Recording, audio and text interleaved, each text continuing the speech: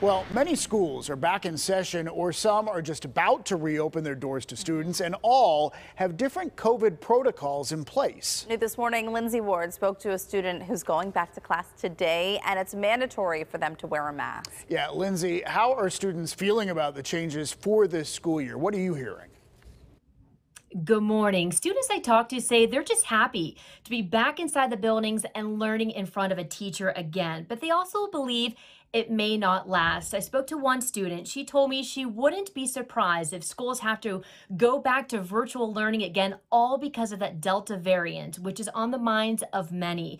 Today is the first day back for Elizabeth Irvin. She will be a junior at the New Kensington Arnold School District.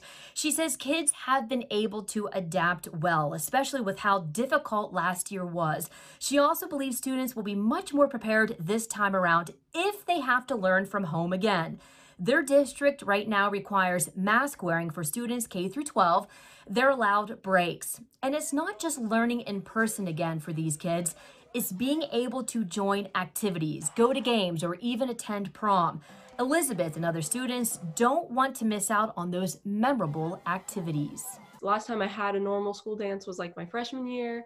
Now I'm a junior, and that's just kind of weird to think about. But I think there are definitely ways we can make everything work.